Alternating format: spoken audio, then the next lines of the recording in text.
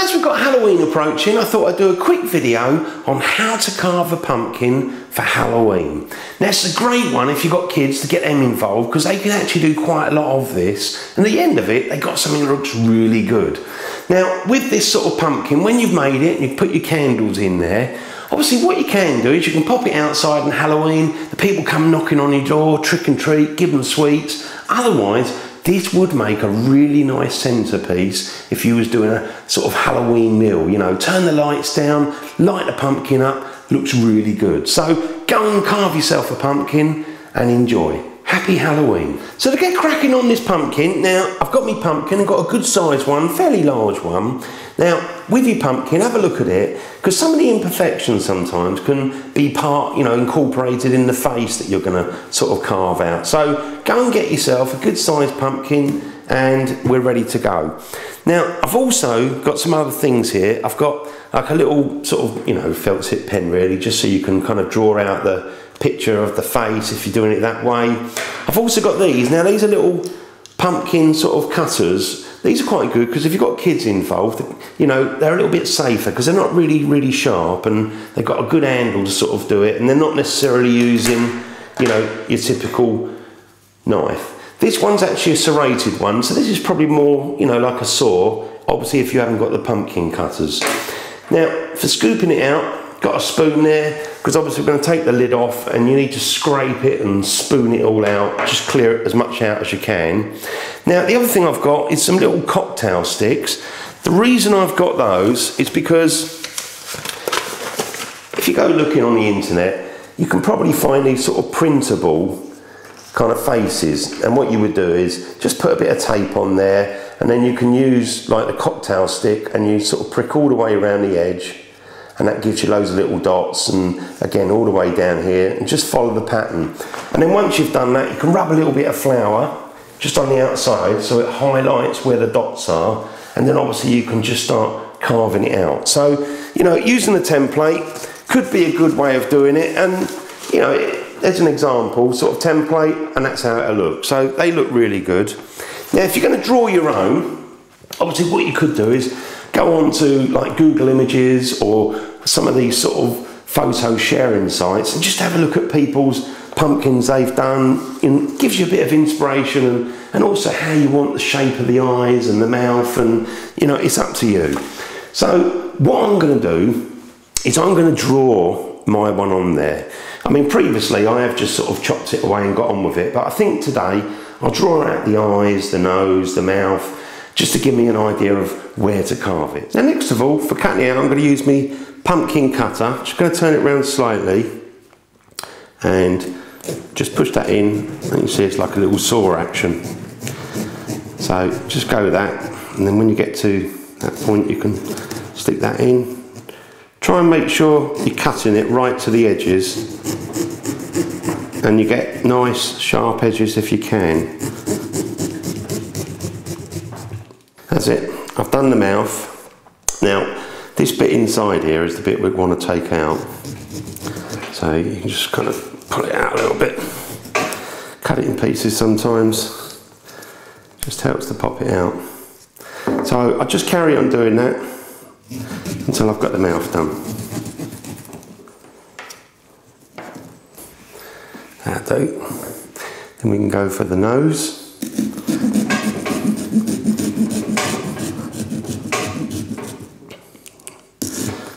Make it a little bit more shaped.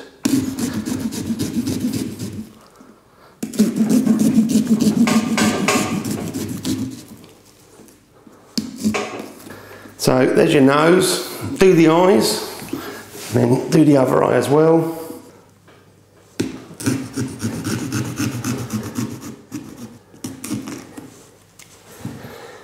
And again, that little bit round there. So, got the eyes done. I just want to put a couple of little lines in here, going down.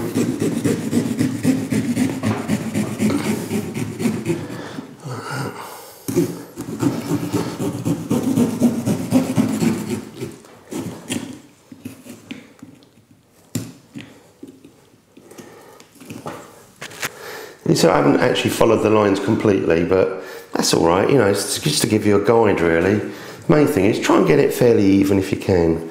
So we started that about there.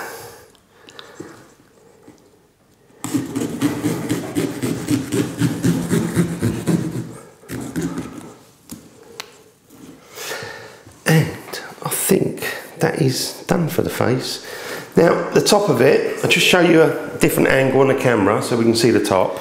Now with the top of it, where I've had my hand, all the felt tip's been rubbed off, but it doesn't matter, I'm just gonna go for it anyway. Now I'm just gonna cut through a sort of spiky top, so kind of do that all the way round. So I've gone round, and I actually went round twice in the end because you just want to make sure that it's going to be a little bit easier to get off. I think if I push that in there like that, pull that off, like that. Great. So that's going to be our lid, and obviously we'll put that back on later on. So my pumpkin's all carved, so what you now need to do is to get a spoon inside and start scooping out the inside. So obviously make sure when you've, cut your lid, it's big enough to get your hand in there and the spoon as well. So let's scrape it all out from inside. So I've got a little bowl there, and just gonna get the kids involved doing this bit if you like, but just go round, trying not to damage any delicate bits you've cut out in the face, but go round, loosen it off inside, and then what you can do is stick your hands in and grab some of it. Ooh, look at that, lovely. So let's get some more of that out. So I'll just carry on until we've got it all scraped out nicely. Now with the pumpkin, I've finished scraping out the insides and also the lid with the spoon. So scrape that away until you've got all the pips and most of the what's inside out of it, so it's fairly clear. Perfect enough room for a candle there, small candle, maybe even 2 or 3. Just, I've done 2 or 3 before, make it look nice and bright. Now what I want to do next is with the face, just want to finish that off because I want to make these look more like teeth. So what I'm going to do is use a knife, a sharp knife, so be careful, and I'm just going to trim away the orange bit on the outside, and it will just make it look a little bit more like teeth. So that's what I'm going to do next. So just to make these teeth, as I'm using this little serrated knife, I find it quite useful. Just try and cut the orange bit on the outside. Like that. And it just starts to make it look like teeth. Just finish that last little bit. Lovely. So I'll carry on doing that with all the rest of the teeth. So now I've got all the teeth showing.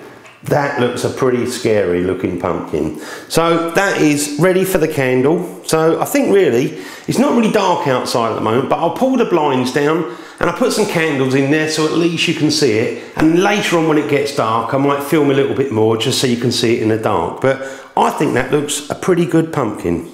Now with the pumpkin, it's time to put the candles in. Now I pull the lid off there.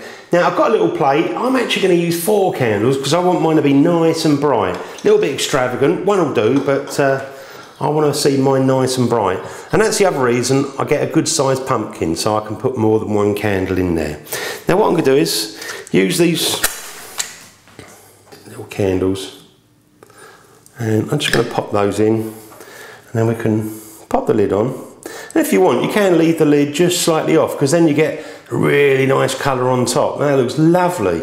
I might actually leave it like that. So let me just show you a front shot. There you go. That's not looking too bad, is it? Now, obviously, at night time when it's really dark, that will glow lovely. So later on, I'll sort of show you some more pictures when it's got really dark. But until then, think about what pumpkin you're going to do in the face and go and make a really good job of it. Get your kids involved and enjoy. Happy Halloween from the original Naked Chef.